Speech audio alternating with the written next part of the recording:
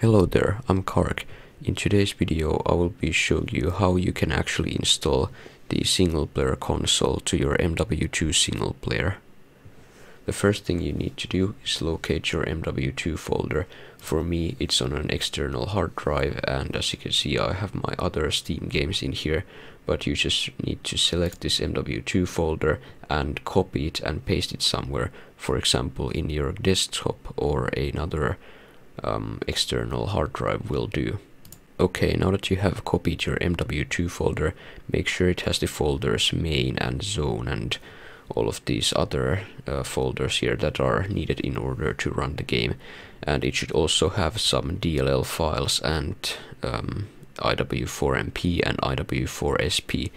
Now before we install anything, make sure to make a backup of this, so just copy it and paste it in the same folder here, and you can rename it to something that you know that it's the original one. For example, I have named it IW4SP but added the org in the end, meaning original, and in case I happen to somehow lose that, I also have another backup of it just in case. Okay, so now that you have a backup in case things go not so well, you simply need to go to the description of this video and download this one zip file, and it should contain load for delta1 sp.dll, the other DLL here, and one exe. So you just need to select all of those and just drag and drop them there, but in my case I already have them installed. So now that you have those installed, you need to go to your players folder and then go to your config.cfg and preferably open it with Notepad++. Okay, so now that you have your config file opened here, you simply need to make a new line here anywhere on the top where it says these other binds here. I prefer to put mine in here, and then just type bind space a key of your choice space, then a quotation mark, toggle console all together there, and then the quotation mark. So every time you press whatever key you have put in here, it should open the console for you, but I have the tilde key, which usually comes standard in the COD games, so it's bound to that, and I have preferred to use that here. Then you simply just need to save this thing here, and you can close this config and we will see what happens in game. Okay, so now as you can see here, the game has launched successfully here, and as you can see we can select special ops here. We could go play a mission in here, or we could go back to main menu to the campaign and select a mission from here. And now when you press the key of your choice that you bound your console to, for example for me it's the tilde key, now when I press it so like this, you can see the console opens and it says IW4 and then 1.0.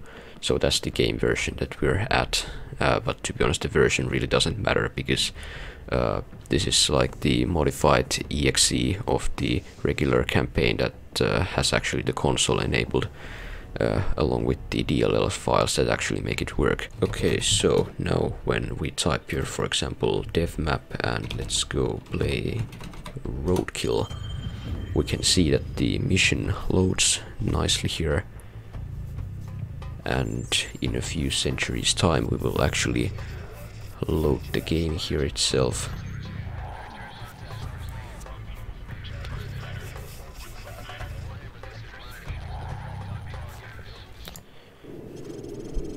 Okay, so now as you can see here, the game works alright already.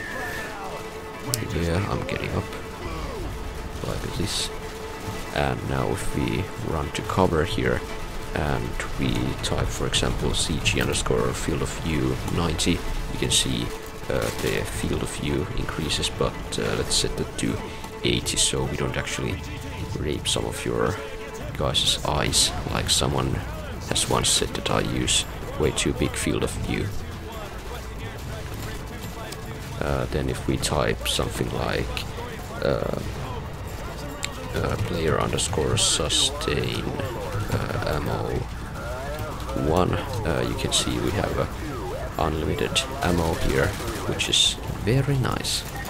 Then of course we have guard, and I actually have bound my in button to no clip, so you can easily bind stuff like /bind, then the thing you want, or the button you want to bind this bind to, and then the command. So for me the in button is for no clip, and as you can see here we can easily tail these guys out here, and yeah, with the Afghani Taliban here. Okay, so as you can see it works here, and if this actually if the tutorial helped you at least a bit, then just make sure to hit the like button and subscribe for more videos like this. And yes, I've been Kark, and I will see you in the next video. Bye bye.